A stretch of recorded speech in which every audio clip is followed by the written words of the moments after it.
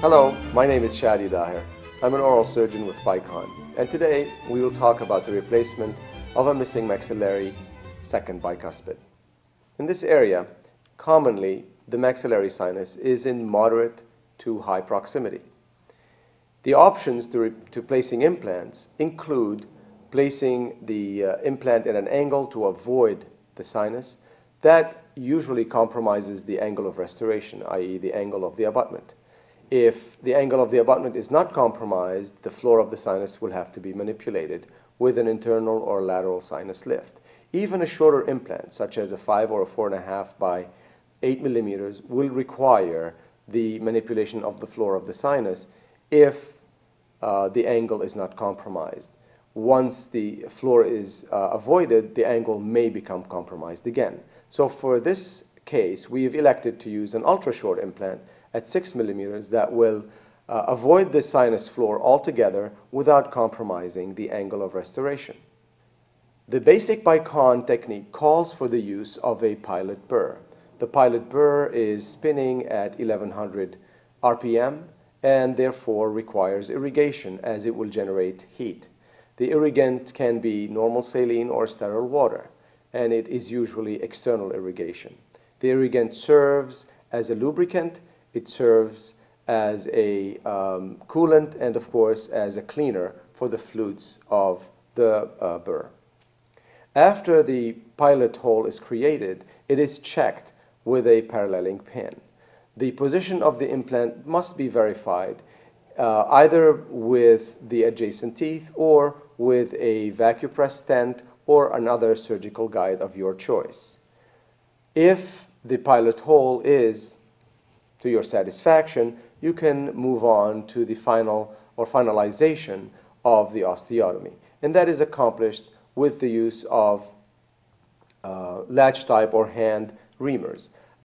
The reamers, just as the name implies, do not affect the angulation or the depth, i.e. the length of the implant. They will only affect the width of the osteotomy.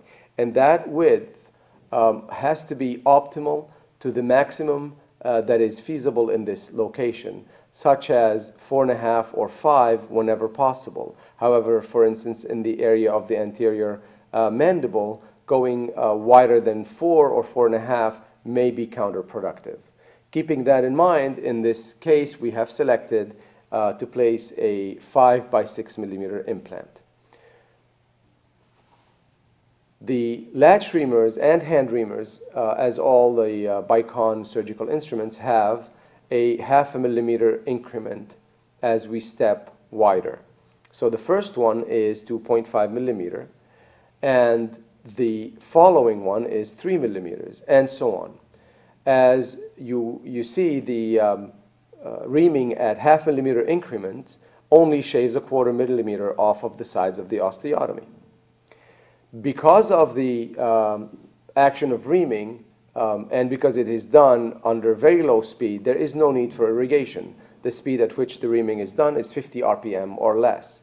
This allows for an atraumatic placement and for harvesting of bone. Continuing up to 3.5, 4, and 4.5, and finally 5 millimeters, we will find that a significant amount of bone can be harvested even from the poorest type of bone. This bone will be used to graft over the shoulder of the implant. After the osteotomy is satisfactorily completed, we check the presence of a floor and 4 walls, making sure that there was no fenestration, dehiscences or perforations, no compromise to the adjacent tooth roots, and especially in this case, no compromise of the floor of the sinus. The implant is manipulated only through the sterile plastic pouch in which it comes.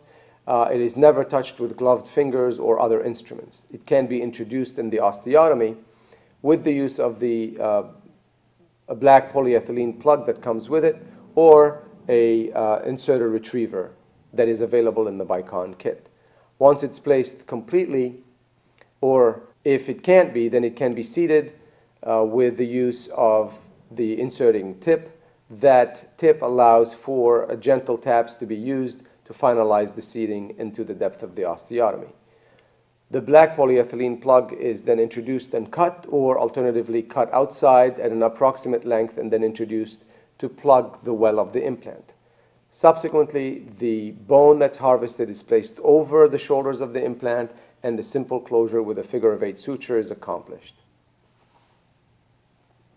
At this point, an X-ray is taken, and based on the density of the bone, we typically uncover the implants in a period of 3 months after placement. And upon uncovering the implant, the restoration is based on the sole discretion of the restoring dentist. The implant can be restored with an integrated abutment crown. It can also be restored with an all-ceramic crown, with a porcelain fused to metal crown, and so on. Thank you for your attention. If you have any questions, please refer to the Bicon website or call Bicon. Thank you.